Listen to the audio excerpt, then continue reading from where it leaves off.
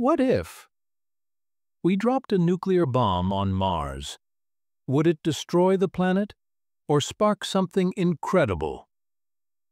At first, you'd see a massive mushroom cloud rising from the red dust.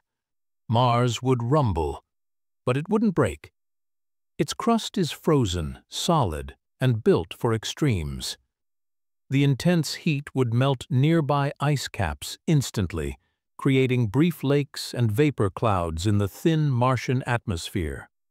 Believe it or not, this was actually Elon Musk's idea, to nuke Mars' poles and warm the planet. The theory: release CO2, build pressure, and maybe kickstart a livable atmosphere. But here's the truth. One nuke isn't nearly enough. You'd need thousands, and that much radiation could do more harm than good. So, is nuking Mars the first step to building a second Earth? Or is it just another sci-fi fantasy we love to dream about?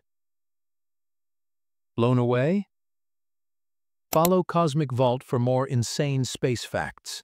Next time, we're nuking the moon.